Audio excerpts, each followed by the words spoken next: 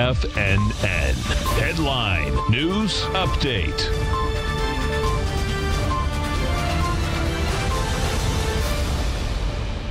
Good afternoon, everybody. I'm Tommy O'Brien coming to you live from TFNN, 4 p.m. Eastern Time as we reach the closing bell. Markets finishing in negative territory and the market awaiting Amazon earnings and Apple after the bell. Right now, though, Dow closing it out around 300 points in the negative. That's 1.2%, trading 24,331.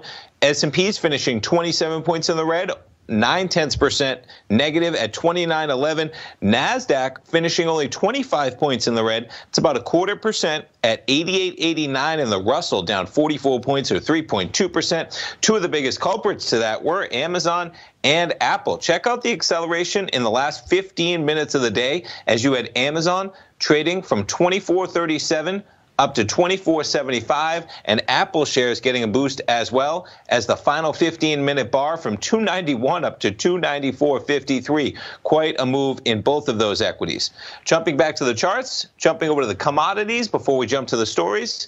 Your action in crude oil. Check out that acceleration above $19 right now to finish the day at about $19.02. Gold contract pulling back today at $16.95.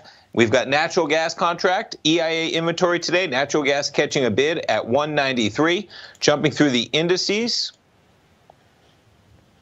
S&P 500, as you see, traded down for most of the day, then since about noon, hanging out at these levels of 28.94.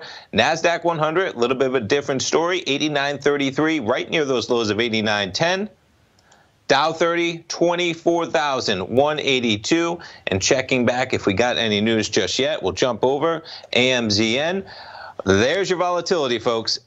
Their numbers are out, and you have Amazon dropping $100 in the span of a heartbeat from $24.75 down to $23.75. And we'll get the numbers maybe before we wrap up here. As we wrap up and jump back to what the market was looking for Amazon numbers.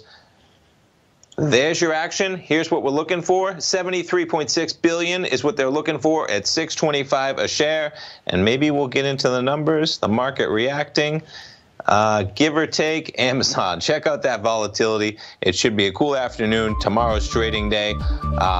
Amazon, look at that action. Now trading $24.25.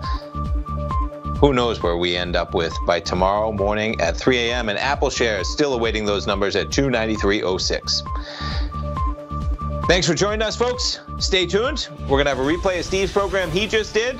Earnings season should be an exciting day tomorrow as well. I'll kick things off at 8:30 in the morning for the morning market kickoff. Have a great night.